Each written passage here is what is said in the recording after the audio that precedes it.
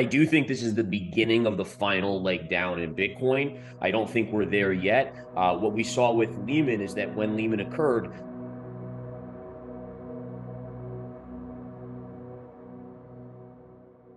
Hello everyone, today our guest is Gareth Soloway. In this video, Gareth Soloway predicts when Bitcoin going to bottom, as well as what to expect in the short term after the FTX collapse. If you enjoy this highlight videos, please kindly subscribe and help share this video for us to share more of this valuable content. Thank you. Bitcoin at 16,181 starts a new week, still replaying November 2020 after its lowest weekly close in 2 years. The largest cryptocurrency, just like the rest of the crypto industry, remains highly susceptible to downside risk as it continues to deal with the fallout from the implosion of exchange FTX. Contagion is the word on everyone's lips as November grinds on, just like the Terra collapse earlier this year. Fears are that new victims of FTX's giant liquidity vortex will continue to surface. The stakes are decidedly high. The initial shock may be over, but the consequences are only just beginning to surface.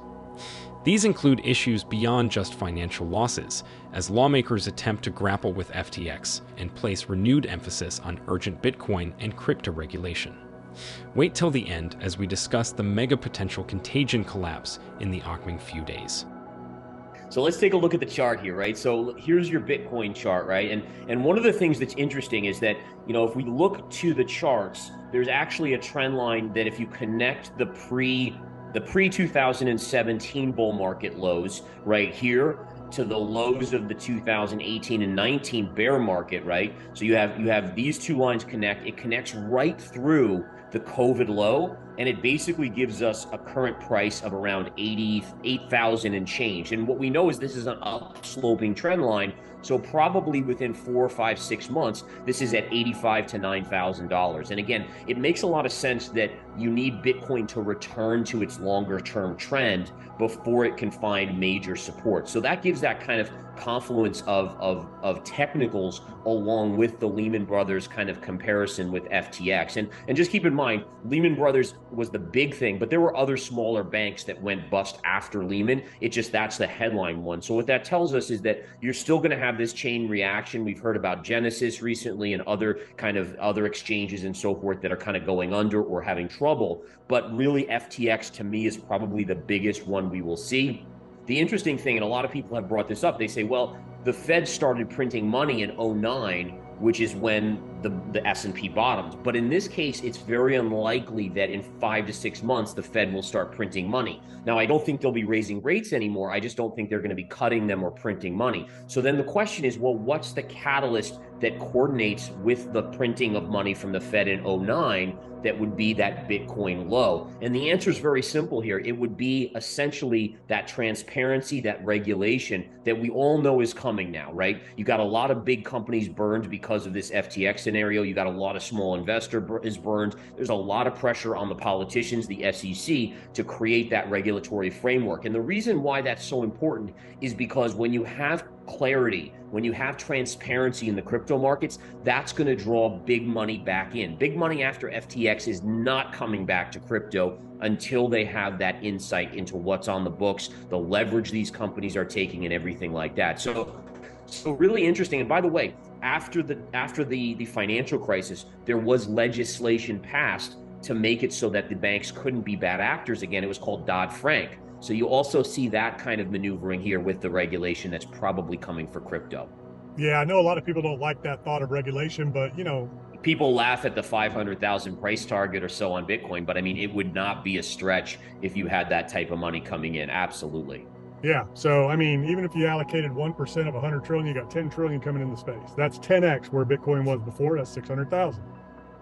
Yep, that's right. That's right. And I think what people have to realize too is that, people always look at this, this kind of idealistic view of what crypto should be with no regulation, self kind of imposed. But we have to remember that there's no, you don't have this idealistic human nature, right? We have people that are bad actors that are doing shady things. And so you got to choose which one's the one you're going to go with. Are you going to go with no regulation where people potentially, your money vanishes on an exchange, the next morning? Or do you go with, the potential for some regulation and then maybe a little over-regulation, which is always a chance with politicians, but which one's the worst scenario, right? I'd personally rather a little bit more regulation versus my money on an exchange vanishing tomorrow. It's kind of interesting because what we saw with FTX going bust and kind of the shady stuff going on, it's very similar to Lehman Brothers in 2008. The similarities, you could say, well, FTX isn't really a bank, but in the crypto world, it kind of acts as the bank, right? The broker, the bank, which is exactly what Lehman was back in '08. So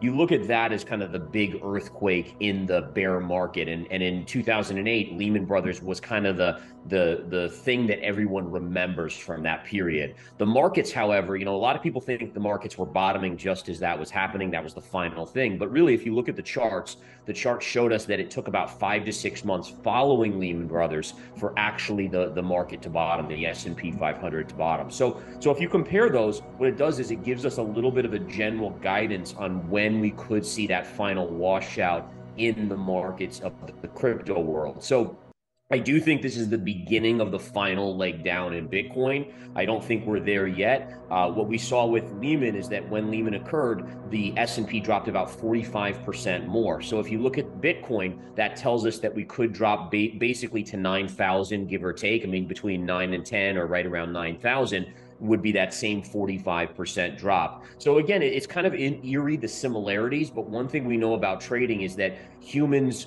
tend to have the same emotions. The greed, the fear replicates, which means these events technically will replicate over and over again. You could go back to the tulip mania in the 1500s. You could go to the dot-com bubble. You could go to the real estate bubble in '07. It just continues to repeat, and we see it here in the crypto world again. All right, so what is our time frame then? So we've talked about, the bottom trend, price returning to that. So what's the date? When are we going to see that happen? So again, I haven't isolated down to the specific date, but I think what we can do is we can go back to the S&P from 2008, right? And 2008, what we saw is on September 15th, I believe it was right here. This is when Lehman Brothers collapsed, this candle right here. And so that was on September 15th, and the markets bottomed out on March 9th. Right? So, or March 6th, excuse me. So basically what that does is it tells us September to October, October, November, November, December, December to January, January to February to March. So basically you're talking about 6 to 6 months, give or take a little bit. And again, as we get closer, I think I'll isolate that price point down a little bit more. But I think right now you're kind of in that 6-month-ish range of when we should bottom out from the FTX collapse. So again, the way I like to put it is, this is the beginning of the final push down, right? I think that there's going to be more forced selling. I mean, I remember even before FTX, I remember hearing that the government had basically from Mt. Gox had accumulated 150,000 Bitcoin. They might sell those. You have other scenarios where these forced bankruptcies, they're going to have coins on their sheets that they're going to have to sell to try to pay back investors and raise capital. So there's going to be kind of this chain reaction, much like there was in the financial crisis, but it's the beginning of the end. Once you get that sorted out, I think that's where you bottom out. Then bring in the regulation, which I think will come. We'll see a framework, I bet, within 3 months, and then something very firm within 6 months. And I think that coordinates to put in a bottom on crypto. Interesting. So what I'm thinking is, though, is that I think you're going to see this flip of Bitcoin becoming a safety asset in that period, right? So I actually think the stock market could actually continue lower and be in this protracted, this long-term bear market, mainly because I believe that the Fed isn't going to be able to lower rates or print more money because of inflation staying higher than 2%, right? So you're going to get in this bear market, this recession, and there's no way for us to get out. I mean, I don't even know if the economy knows anymore how to get out of recessions without the Fed's help. And so the question that I would have is then, do you see that March low as being the point where Bitcoin flips into a place to hide versus a risk asset, which it is right now? And that's what I kind of think could happen.